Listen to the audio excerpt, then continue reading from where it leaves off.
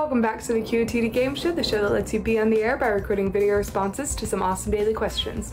Let's jump right in with today's question. Taking us all the way back to 2020, what skills, hobbies, or wisdom did you pick up during quarantine? I don't know if this counts as any of them, but I found so many amazing new restaurants to get takeout from.